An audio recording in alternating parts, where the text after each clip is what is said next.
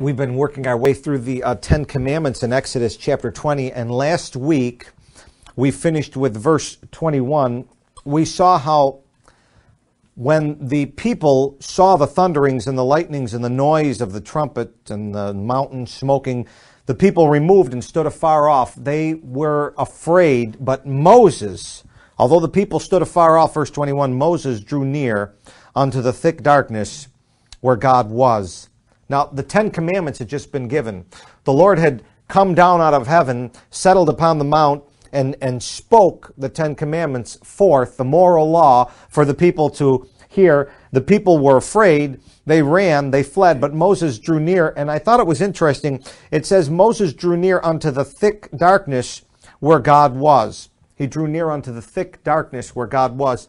I was thinking about the contrast between that right there and 2 Corinthians chapter 4.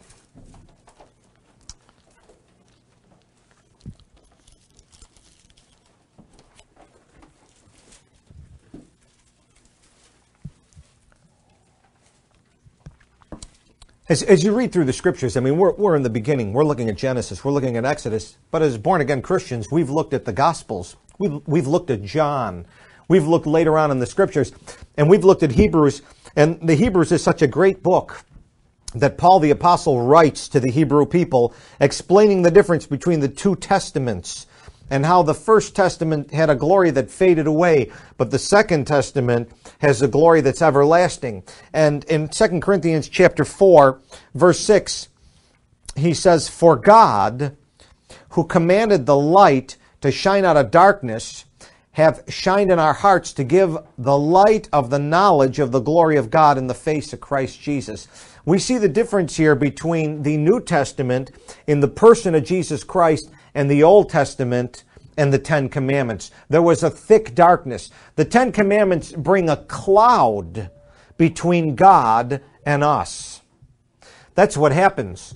I mean, there's Almighty, holy God, and then there's sinful man. And what separates God from men, God lays these Ten Commandments down in the midst to show us that we're not right in His sight, and those Ten Commandments do not bring us close to God. If anything, they put a cloud between us and God. It's only in the person of Christ Jesus, in the face of Jesus Christ, do we get the light of the knowledge of the glory of God. It's great to be a New Testament Christian. It's great to have in Jesus is light. He is the true light, the light of men, and we get this light and relationship of the glory of God in the face of Jesus Christ. And so I just noticed the difference there. Moses, the prophet, Moses, the lawgiver, what was his relationship like with God? Well, as long as those Ten Commandments there was a thick cloud. Moses' relationship with God was made wonderful when Jesus Christ came. And he saw Christ ahead of time in the eye of faith, and he also got to be with Jesus Christ on the Mount of Transfiguration, Matthew chapter 17. Why don't you turn there?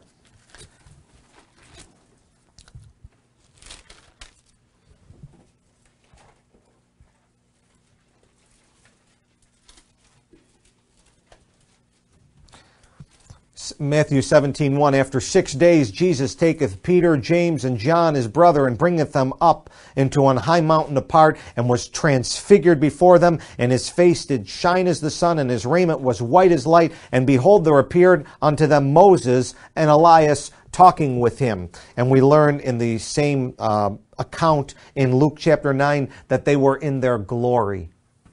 And it was in the person of Jesus Christ before him that Moses had that clear look into the face of God. Moses never saw the face of God. We'll see this as we go through the Old Testament. He never got to look into the face of God. It was only in the light of the countenance of Jesus Christ. And so I noticed that difference right there in Exodus chapter 20 as the Ten Commandments are given. Even though Moses, his heart's desire is to draw near unto God, there's thick cloud and thick darkness where God was, back where we were in Exodus chapter 20 and verse 21. I just wanted you to notice that difference and just reflect on how blessed we are to be in the New Testament and have Jesus Christ as our Savior to give us the light of the glory of God in His person and in His face.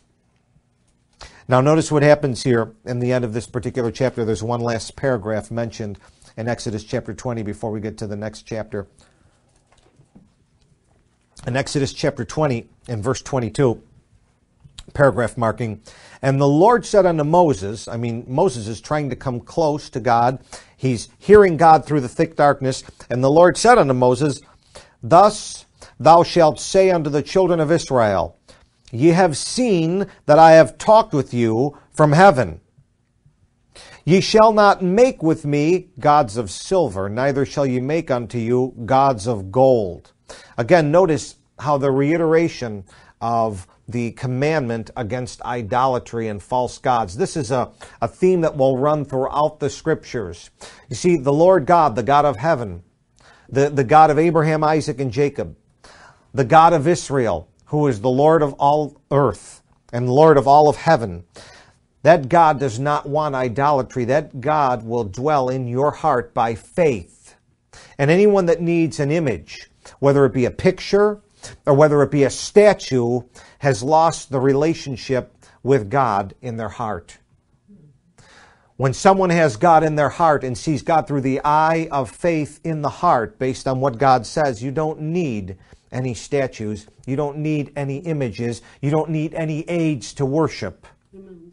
You have the Word of God and you have the Word of faith, and that's how it's done. And God will reiterate this throughout the Scriptures. God mentioned it in the second commandment. God mentions it again here. As a matter of fact, I was talking to a Christian the other day about this and saying, well, in the New Testament, there's not much mention about idolatry. And I said, well, it's funny. The apostle of love, the apostle that we all love, who's the apostle we love? Well, it's John. The Gospel of John is the very book that God used to lead so many of us to salvation. It's that universal gospel that reaches throughout the world, whether you're Jew or Gentile, whether you're Occidental or Oriental. God will use that particular gospel to reveal His Son to you. And in that particular writer gets to write 5 books in the New Testament. He is the Pentateuch author of the New Testament. You have Moses writing 5 books in the Old Testament. You have John writing 5 books in the New Testament. He writes the Gospel of John. He writes 1st, 2nd, and 3rd John and the book of Revelation. He winds it up. God uses him to wind up the revelation of Jesus Christ. And when you read that first epistle toward the back of the Bible, the one that says God is love, the one that says God is light, the one that says, behold, now are we the sons of God, what love the Father hath bestowed upon us. Notice how he ends that first epistle. Turn back to 1 John in the back of the Bible and look at the last verse of that epistle.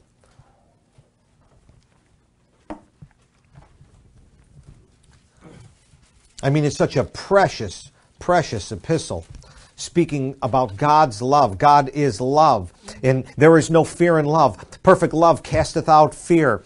We are the children of God. We love God. We keep His commandments. All through here, he's talking about the relationship, the precious fellowship we have with God the Father through the Son, Jesus Christ. And he ends this epistle after telling you in the second last verse, the second last verse is 5:20. We know that the Son of God is come, and hath given us an understanding, that we may know Him that is true, and we are in Him that is true, even in His Son Jesus Christ. This is the true God.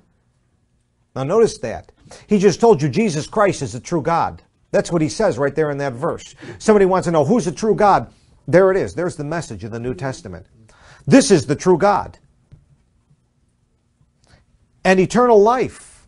If you don't know that, if you have any other Jesus than Jesus as the second person of the Trinity, Jesus as the true God, Jesus who thought it not robbery to be equal with God, Philippians chapter 2, because He is God, He was God, always will be God. This is the true God. You don't have everlasting life if you don't see that. Talked with a Jehovah's Witness last week. We're talking in the middle of the week about it. He just cannot see Jesus Christ as God. So I had to explain to him, you are lost. You are in the watchtower in the wilderness, like it says in the book of Chronicles, where there's dead men's bodies and dead bones all around you. That's where you're headed. Jesus Christ is the true God. That's the message of the New Testament. And then notice how he ends this epistle. I would have ended with verse 20, but look, he throws in verse 21. Little children, keep yourself from idols. Amen. Because either you know the true God or you're an idolater. It's that simple in God's eyes. It's black or white with God. Either you know His Son, Jesus Christ, as God, and you've received Him as Savior, or you are an idolater. That's the divide written right there. And everyone that doesn't know Jesus Christ as Lord and Savior is an idolater. No, I'm not. I'm an atheist. You're your own God. That's right. You're an idolater. That's right. You probably got pictures of yourself all over and statues to yourself. And this is when I won this award, and this is at the one tennis match I placed second, and this is, you're an idolater. All right, go back to Exodus. I just want to show you, it's important. Old and New Testament. The heart of man hasn't changed. Times have changed, but the heart is still deceitful above all things and desperately wicked. Exodus chapter 20. So God reiterates in verse 23, ye shall not make with me gods of silver, neither shall you make unto you gods of gold. Now notice, you shall not make with me gods of silver. In other words, sometimes you say, okay, I'm not going to make a god, an idol of God, but I'm going to make this other statue here, this other idol that has a relationship with God, and I'll pray to that, and that has a relationship with God. No, you don't make that with me. Amen.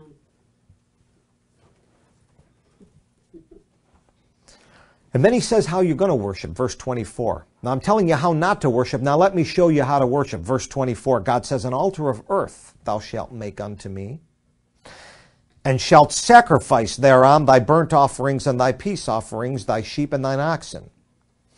In all places where I record my name, I will come unto thee, and I will bless thee. And if thou wilt make me an altar of stone, thou shalt not build it of hewn stone. For if thou lift up thy tool upon it, thou hast polluted it. Neither shalt thou go up by steps unto mine altar, that thy nakedness be not discovered thereon. Now he says, there's a wrong way to worship me, there's a right way to worship me. The wrong way to worship me, God says, is to make idols of any kind. I don't want idols of me. I don't want idols of people that know me. I don't want idols of any kind. And not only this, I don't want you to make an altar of hewn stone. You're not to take your tools and start carving a fine, beautiful altar up there with ornate, elaborate workings where the finest gold and silver and ivory have been worked in there, where people will come and say, wow, isn't that impressive? He says, when you do that, you've polluted mine altar. Folks, this is God. Are you reading your Bible? I'm not making this up. This is God right here telling them how to do it. Don't you put your tools on it. Now he's speaking to the people here. I know you want to get ahead of me, brother. We're going to get there in chapter 25. But he's laying some ground rules down for basic worship right here. And I'll show you spiritually what they mean. Now he tells them not to do it this way. He says, neither shalt thou go up by steps unto mine altar, that thy nakedness be not discovered thereon. Now, let me get my glasses here. Now, when he talks about the nakedness, he explains a little bit more about this in the 28th chapter of this very book. So go to Exodus 28, just so that I can show you quickly. God is not expecting them to worship him in the nude. But God is going to define for them what he feels is a certain part of the body he doesn't want to see. And here's what he says in the 28th chapter of Exodus. He says in verse 40, for Aaron's sons thou shalt make coats, thou shalt make for them girdles and bonnets, thou shalt make them for glory and beauty. Now, a girdle was something to gird the coat around here when they did the work so they wouldn't trip over it. Verse 41, thou shalt put them upon Aaron thy brother and his sons with him, and shalt anoint them and consecrate them and sanctify them, that they may minister unto me in the priest's office. Verse 42, and thou shalt make them linen breeches to cover their nakedness from the loins even unto the thighs they shall reach. They shall be upon Aaron and upon his sons when they come in unto the tabernacle of the congregation, or when they come near unto the altar to minister in the holy place, that they bear not iniquity and die. It shall be a statute forever unto him and his seed after him. God says, there's a certain part of the body I don't want to see. I don't want to see a man's body between the knees and his loins. And if I do, that's nakedness. Now what he says is, I don't want you to make an altar with steps. I don't want you to make an altar where these guys are coming up to me by steps. Because as they come up by steps, there's a chance I may see under them and see that nakedness. And if I do, they'll die. This is what the Lord says. They'll die. Now we're going to understand later on when we get in the book of Numbers, Nadab and Abihu are going to die for disobeying the Lord's commands. And these are members of the Aaronic high priest. And then later on, we'll see the breach of Uzzah when God takes him out for handling the ark. And then we'll find that out later on in the books of Kings when we study that. God has a high accountability to those people that are His and know His word. God is not speaking to lost Gentiles here. He's speaking to the children of Israel in covenant relationship. And today He speaks to Christians in covenant relationship. God has a much higher accountability for His children than He does for lost people. Lost people make altars with steps. Lost people make all kinds of ornate things and stuff like this as they worship gods of their imagination. And they're idolaters and they're idols. God says, Paul says, God winks His eye at this. God winks His eye at the things lost people does. Because He only has one command from them, that they repent and turn to Jesus Christ for salvation. But when it comes to God's children, God doesn't wink His eye at His children when they do something that's contrary to the commanded, given, written word of God. And here He's telling them, don't you make an altar and go up in that direction.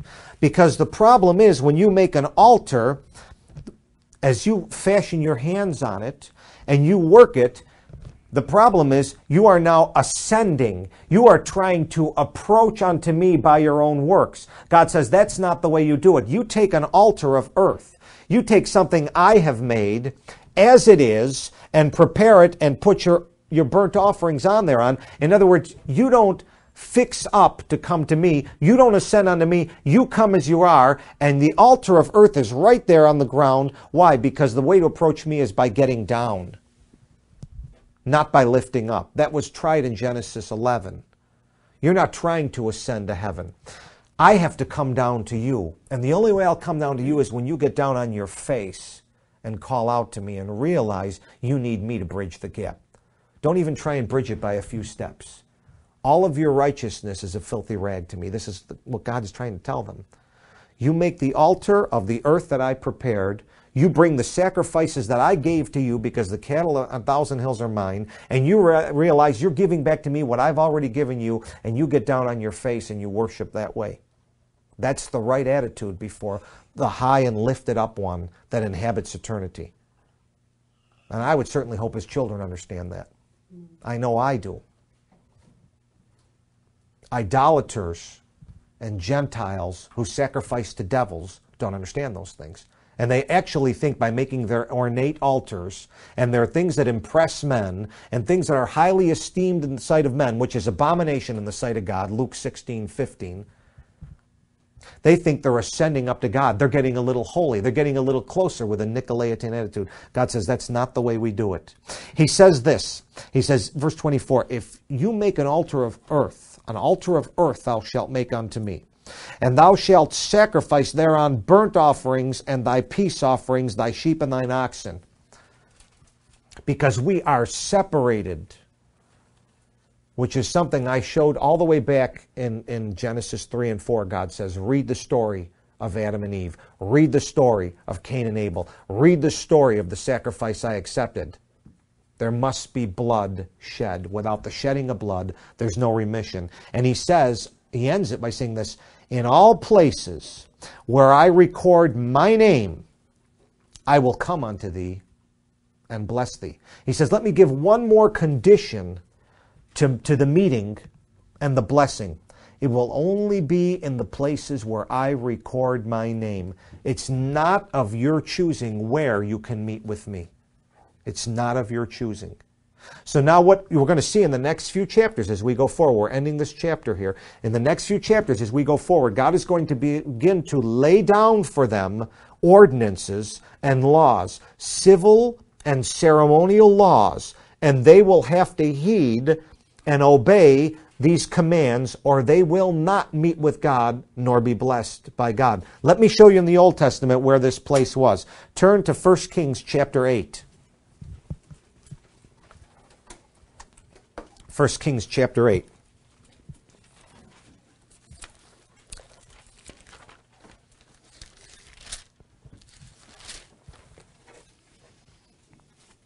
First Kings chapter 8. I just want to tell you something. And I deal with people all the time when it comes to a relationship with God. I was dealing with a guy last week. My heart just utterly broke.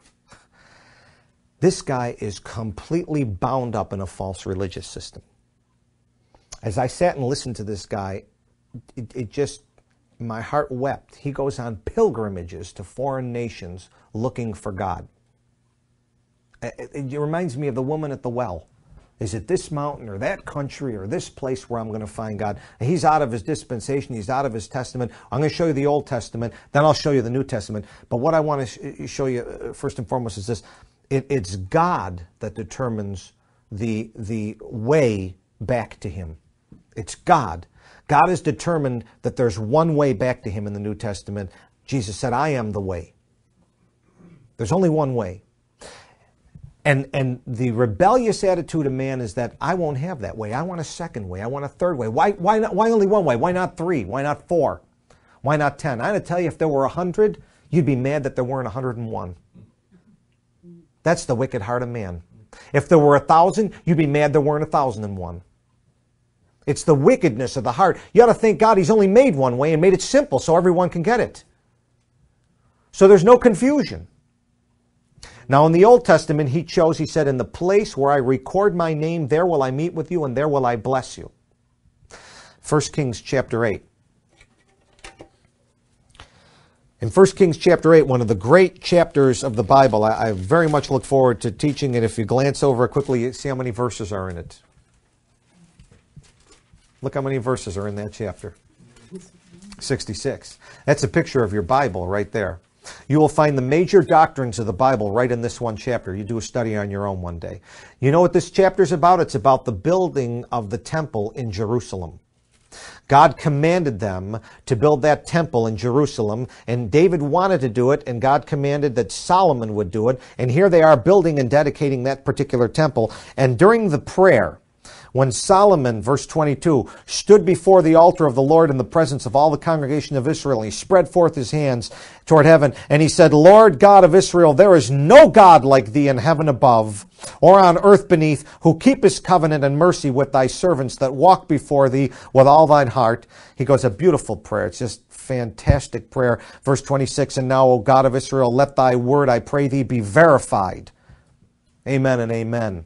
And then he says in verse 29, that thine eyes may be open toward this house night and day, even toward the place of which thou hast said, my name shall be there, that thou mayest hearken unto the prayer which thy servant shall make toward this place.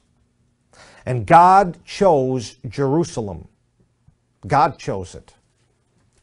I've read books by critics arguing that Jerusalem isn't the place that God chose. And we'll have to do a study on it one day because it's the most interesting fact. You know the word Jerusalem does not appear in the 5 books of Moses? That's one of the reasons they argue against it. It's a great type that God's setting up. It's a fabulous type that God's setting up. But God chose Jerusalem. But he didn't choose to tell Moses that it would be Jerusalem. He waited until Joshua came before he chose Jerusalem. But that was the place where God would meet with them and God would bless them. Until they got there, God would meet with them at the tabernacle that wandered in the wilderness. But then God chose Jerusalem. And God said, where I record my name is the place where I will bless thee. And in the Old Testament, it was the temple or the tabernacle. It ended up being Jerusalem is the place where the temple resided and the Shekinah glory of God dwelled. And if you wanted to know God, you had to go to Jerusalem. It was that simple. That was the Old Testament economy. Aren't you glad you were in the New Testament? Isn't it wonderful? Isn't that wonderful? Now God comes to you. God's inverted the whole thing. But in the Old Testament, it was right there. And if you wanted to be blessed, you had to be like the Queen of Sheba, and you had to travel from your land. You had to be like the 3 wise men. You had to travel. You had to go where God was. And that was the only place you could meet God and the only place you could be blessed by God in the Old Testament. But in the New Testament, the economy has changed, and so now God says, where I record my name, I will come to thee, and I will bless thee. Now, where would that be? Well, John chapter 1. Go to John chapter 1.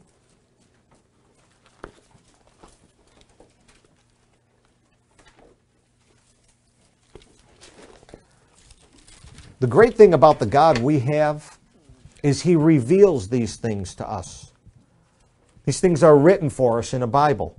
And Bibles are plentiful in the United States of America and all around the world. We were watching on the History Channel yesterday about how the airline industries came about. And they really were started out with government subsidies back in the 1930s by major governments. There was the government in Holland. There was the government of Germany with Lufthansa. There was the government in the United States with Pan Am. And there was the government in England, the UK. And I remember back then they said the sun never sets on the British Empire. And they were showing all the colonies Britain had. And the reason they would say that was they had colonies as far off as China, and then working across the Mideast, and then they had colonies in Australia and Africa, and then of course they had not many in Europe, but they had their homeland in Europe, and then they had colonies over in the West Indies and South America, and no matter where the sun, it never set on the British Empire, no matter where the sun was, it was always over a place where Britain had influence. Of course, the Bible you're reading is the King James Bible. And God chose to bring that Bible, that King James Bible, to a country that He knew would colonize the whole world. And Bibles would go out from there. This is the goodness of God. And then, of course, when the British Empire turned their back on Israel, God moved the next major empire to the United States. And it's the only time in transition of all of world history, study it yourself, where one major empire shifted to another major empire and they kept the same language, English. It's never happened in the history of mankind. Why is that? Because God knew the next major empire would also get the Bible out. He chose the language and He chose the empires. So His word would go out. So people could be blessed in the place where He records His name, Gospel of John, chapter 1, verse 33. And John bare record, and I knew Him not, but He that sent me to baptize with water, that would be God, the same said unto me, upon whom thou shalt see the Spirit descending and remaining on Him, the same is He which baptizeth with the Holy Ghost. And I saw and bear record that this is the Son of God. Where's the place where you meet with God today? The place where He's recorded His name. Well, the record is born. It's in the Son of God. He's the one that has the Holy Ghost. Turn to Revelation chapter 1, verses 1 and 2.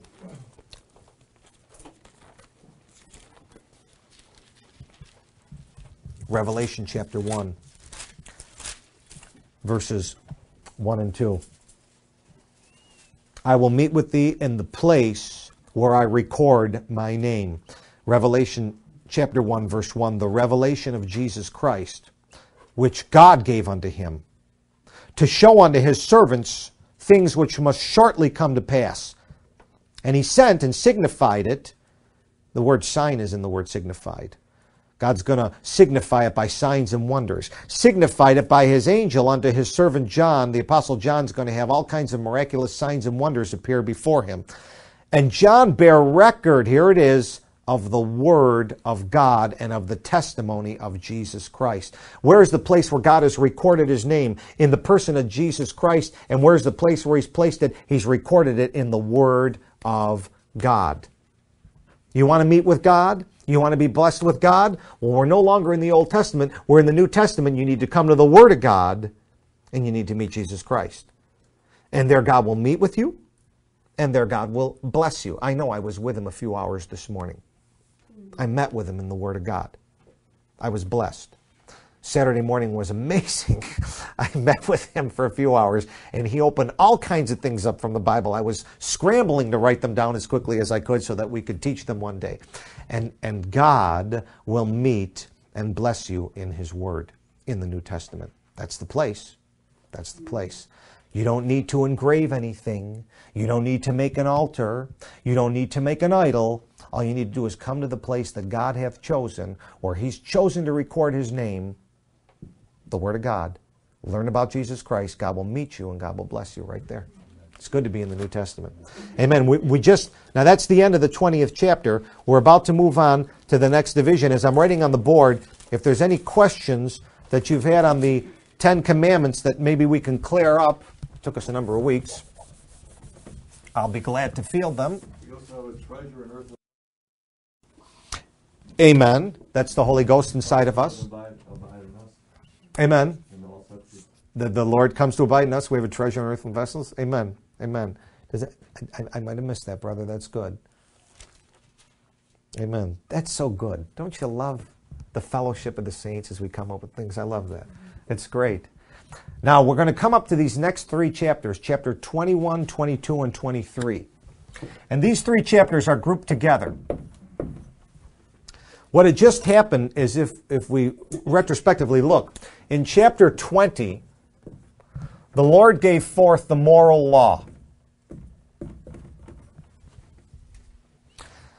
The moral law is God's law for His universe. You cannot break these laws. You say, well, sure I can. I can commit adultery, I can steal, I can kill. You can break them for a while, but they're going to catch up with you. Okay? Again, like the guy jumping off the building. I mean, he's flying for a while. He's having a great time. A guy jumping out of an airplane. He's defying the law of gravity, having a great time. Pretty soon, when he hits the pavement, he'll have concrete evidence that you can't break that law. Okay? That's what's going to happen to him. All right? That's what happens in God's universe with the moral laws. So he lays down the moral law. In chapters 21, this is Exodus, through 23, he's now going to move from the moral law to the civil law.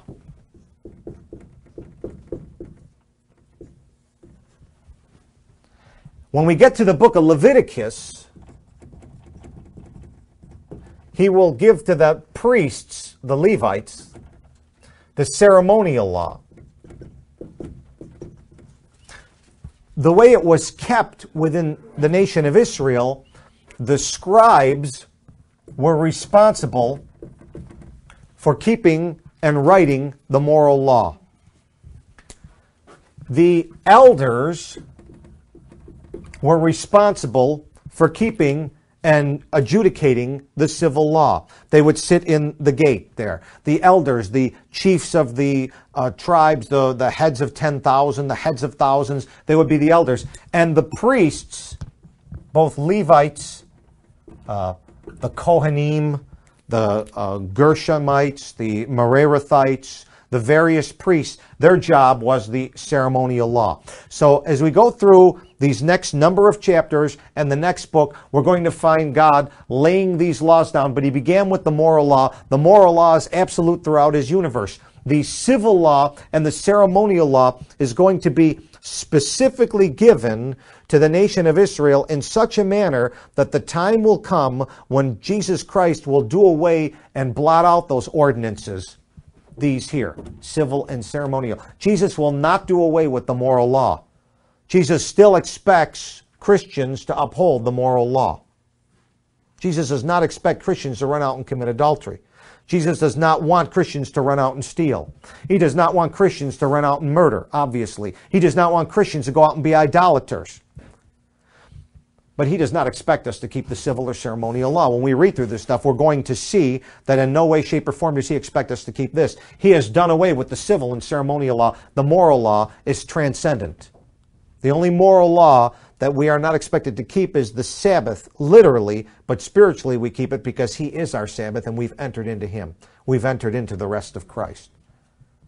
So now we're going to be heading into chapter 21, and we'll be looking at the civil ordinances and the civil law given for the nation Israel while they're in the promised land, while God is there in the temple. God expects a nation to run a certain way.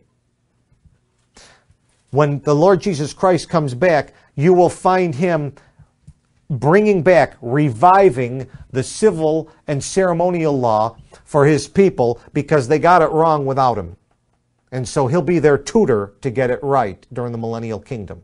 But right now we're looking at it the first time as the Lord gives it to the nation Israel. They're going to fail without the Messiah. I don't know about you, but I failed without the Messiah. Okay.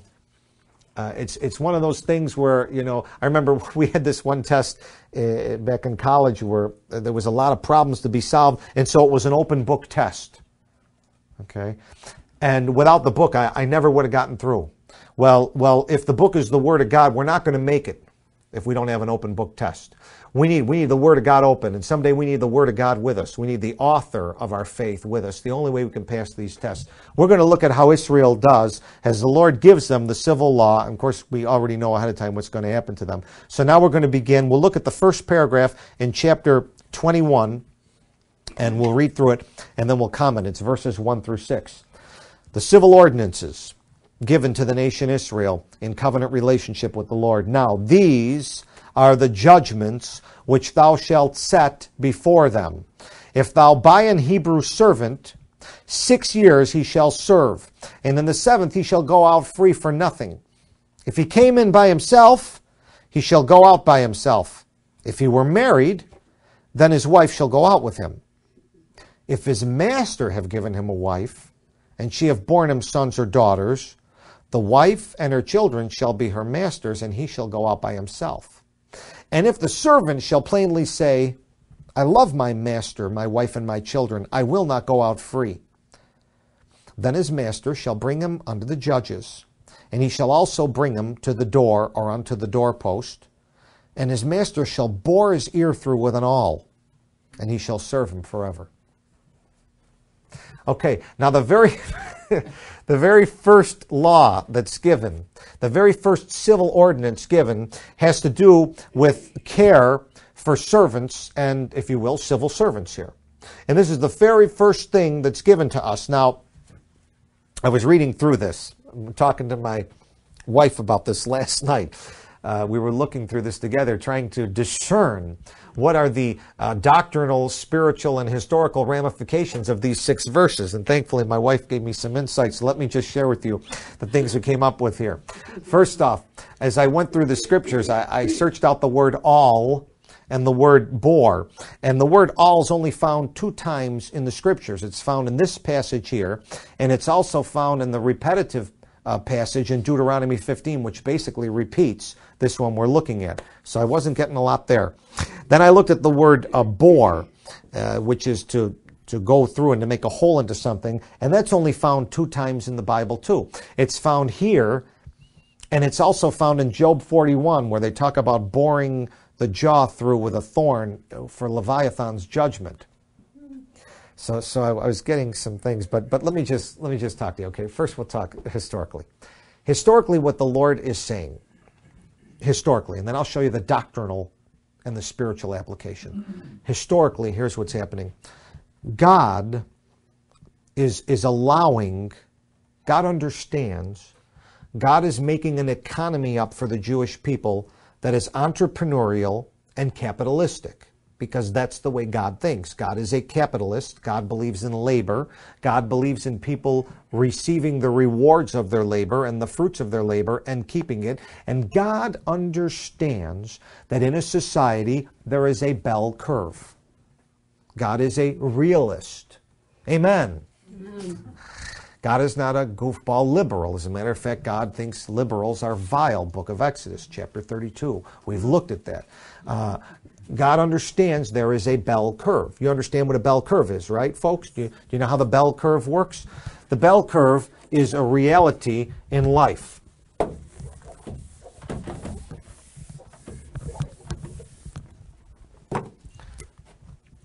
This would be the abscissa, and this is the ordinate, I believe, correctly. So if you have a bell, if you take, let's say, example, the height of people, and the height is on this side here. And this is the number of people. And so I got short people who are 4 feet tall, and I got big people who are 8 feet tall. There aren't a lot of 4-footers. There aren't a lot of 8-footers. But when I get into the middle around 6 foot, there seems to be a lot more people in this range here. Lots of people as you number them up. And then by the time you finish it off, you get a curve that looks something like this. And most people fall in the middle, and very few people go on the ends. And no matter what you want to put here, if you want this to be IQ, and the IQ going from a low of 40 to a high of 200, you'll have something like that too. And this is life. This is reality. Well, God also understands in terms of abilities. Turn back to Exodus chapter, I believe it's 4. I just want to show you this. God understands it this way because God made it this way. Exodus chapter 4 and verse 11. And the Lord said unto him, speaking to Moses, Who hath made man's mouth? Or who maketh the dumb, or the deaf, or the seeing, or the blind? Have not I the Lord? He says, I understand there's blind people. I understand there's dumb people. Dumb in that they can't speak, and dumb in that they can't think that well. I understand there's smart people. I understand there's tall people and short people. I understand all these things because I make them that way. I make people that way. I like variety. I don't like robots. I don't like cookie cutter people. I don't like cookie cutter Christians. I like variety. It's the spice of life. I make trees different. I make people different. And I understand that when I make people different, there are going to be people with entrepreneurial capability that are going to amass a large estate, like Job, the richest man in the East. And there are going to be poor people who don't seem to be very good at making money or handling money. And so what I'm going to allow, go back to where we were in Exodus chapter 21, I'm going to allow service contracts for Jewish males. That's what we're looking at here. This is a service contract for a Jewish male. He's saying, look, I've got a guy, he's an entrepreneur. His estate is growing. It's getting very large. He has much to manage and handle. And there are some young kids from the inner city that are Jewish that are poor. I'm going to give them an opportunity to have a service contract to work for that rich guy. That rich guy is going to have to buy that man. He's going to buy a 6-year service contract from that man. He's a paid laborer in his house. No need to jump up and down, God approves slavery. He doesn't approve slavery. We're going to see later on that he has the death penalty for slavery. And we'll look at that when we get to those ordinances. Right now he's saying, I allow civil service contracts where a man can work inside of another man's home. But I only allow it for 6 years and no longer. This is an opportunity for a poor man to work under a rich man and to learn something. Turn to Leviticus, next book, chapter 25. Do we have any more water? Leviticus 25. Next book. Picking it up around verse 39. Leviticus 25:39. And if thy brother that dwelleth by thee be waxen poor, and be sold unto thee, okay, he was poor, he didn't have an opportunity for a job, you gave him some money, you're allowing him to work for you, thou shalt not compel him to serve as a bondservant, but as an hired servant, as a sojourner. He shall be with thee, and shall serve thee, either the 6-year contract or until the year of the Jubilee. If the Jubilee comes first, then he departs. Verse 41, and he shall depart from thee, both he and his children with him, and shall return to his own family. He's going on to he's just showing, let's see, they are my servants, verse 42, which I brought forth out of the land of Egypt. They shall not be sold as bondmen. I don't allow slavery and selling people. And not only that, verse 43, thou shalt not rule over him with rigor. I know that he's living in your house, and you start to think you own him. You don't own him. He's mine. He works his 40 hours, or whatever it is, whatever the work week is, and he has his time off. Thou shalt fear the Lord thy God, verse 43. Verse 53, and as a yearly hired servant shall he be with him, and the other shall not rule with rigor over him in thy sight. God's just showing there are conditions to this. I'm not permitting slavery in the nation of Israel, but I do allow service contracts. And this young poor guy may get an opportunity to learn something from the rich guy. You imagine the opportunity you would have. Think about this. If you were allowed to be hired by Bill Gates and to work with him for a number of years and to live in his house with him and to get some of the wisdom. Think about some of the opportunities. They've had an opportunity to work with Steven Spielberg. These are the opportunities. I'm just showing the opportunities happening right here that God's permitting, that someone is allowed to hire someone who's poorer and bring them into the house for a 6-year service contract. This is not slavery. Now, this is what's happening historically. I wanted to show you historically what's happening, because some people look at this and say, see, God, he allows slavery. He doesn't allow slavery. He's allowing a service contract. But there are certain conditions that he has. Verse 3, if the man came in by himself, he goes out by himself. If he were married, if he came in with a wife, he goes out with the wife. Verse 4, but if the master has given him a wife, now the master given him a wife, when I think about this, the master has given him a wife, I almost think it's one of the master's families. Someone of the family. And she have borne him sons or daughters. The wife and her children shall be her masters, and he shall go out by himself. In other words, this is still my family. And this is where the servant has the opportunity to say, look, I love my master. I love my wife and my children. I will not go out free. And then he gets an opportunity to stay there. Historically, what happens is the master would bring him to the judges. The judges, the civil ordinances were the elders. The elders are the judges. And they'd go to the doorpost, and then he'd bore his ear through with an awl and serve him forever. Now, what's happening here is he's only boring one ear through.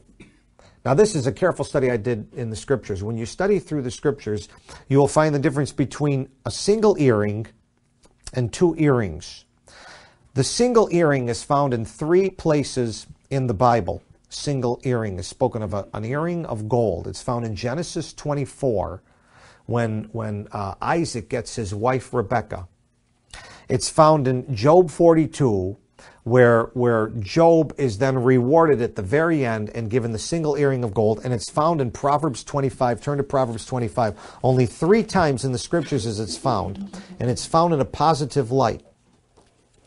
Proverbs 25.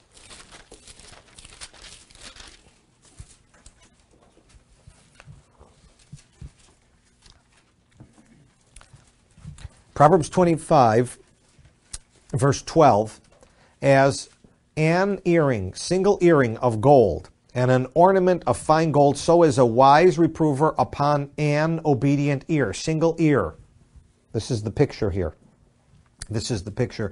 Now, when Jesus spoke in the book of Revelation 7 times, he says, he that hath an ear to hear, let him hear what the churches, something like that. I have to read it myself.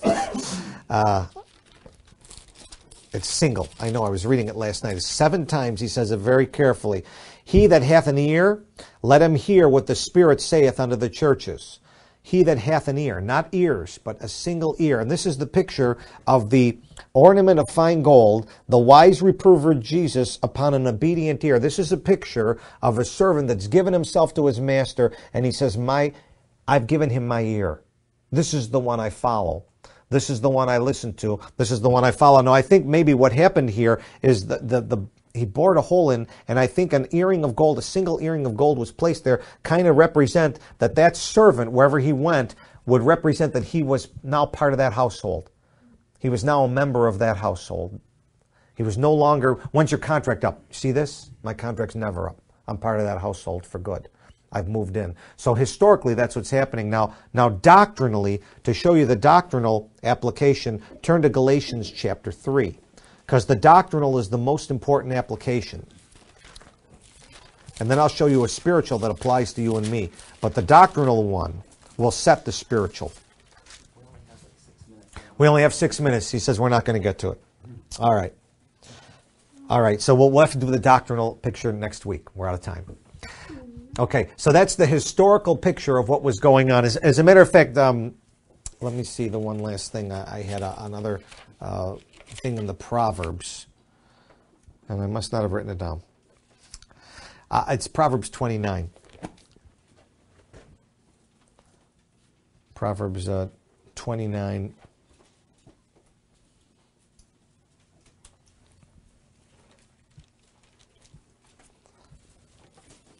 And I'll have good luck if I find it. Verse 21. Here's the picture of the man serving in this household, serving his master there. And it says this, verse 21, he that delicately bringeth up his servant from a child shall have him become his son at the length. The picture given there is this relationship of being a servant inside of a house was one that would actually bond the hearts together, bond the ear of the young one to the wisdom of the older one. Their hearts would be melded together, and the older one had the responsibility of bringing this servant along delicately, and this one become like a son to him over time.